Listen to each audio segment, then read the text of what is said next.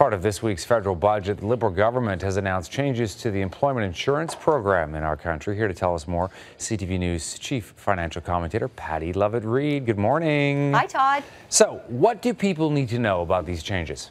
Well, I think you have to sort of back up because I don't think a lot of people really think about unemployment insurance until it happens to them and they lose their job. And the first thing people will say is, am I qualified? Do I get to collect it? And you will if you lose your job through no fault of your own, if you've been unemployed for 7 days in a row throughout a 52-week period. But you won't qualify if you lose your job because there's cause associated with it. Maybe you walked away. Maybe you're out on a labor dispute and you think, okay, I'm still employed, but I'm not working.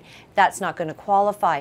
But because so many good people in Canada have been losing their jobs, and not just on the energy patch, also in Eastern Canada, the Liberal government has said, okay, we're going to make some changes here in terms of extending the period you can collect. It has been extended by 5 weeks longer, from 45 to 50 weeks. You used to have to wait 2 weeks in order to put your claim in. That's now been dropped back to 1 week. And depending on where you are, if in fact unemployment has ticked up by 2% from February through 2015 to March 2016, you can almost extend this for a 70-week period.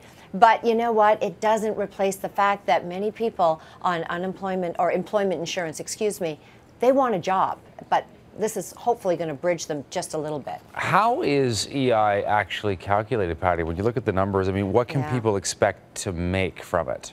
Well, a lot of highly skilled people have been losing their jobs and probably not going to make what they were making before. It's based on 55% of your average weekly earnings. Now, the maximum amount is $50,800. And so, Todd, that translates into $537 per week. And for many, they're saying that is nowhere near enough to scrape by.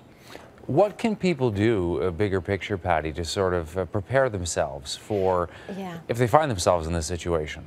It's a tough thing to say because no one expects to lose their job, but we all need to have that plan B. And so I think if you think you're vulnerable right now, review your budget. Look at what you're spending your money on. To the extent that you can cut costs now to put money away for an emergency fund, I think you should do it. I also think you should apply for a credit card or a line of credit. Have it available to bridge you through the difficult time, because when you need to get it, you might not be able to. And I would also know from my financial institution, do I have mortgage insurance, or could I get a mortgage paying holiday if I have to bridge a gap for a period of time? So as proactive as you can be, when you have to be reactive, if you lose your job, I think at least you're in the driver's seat. Good to talk to you, Pattie. Thanks for this. Have a great day, Dot.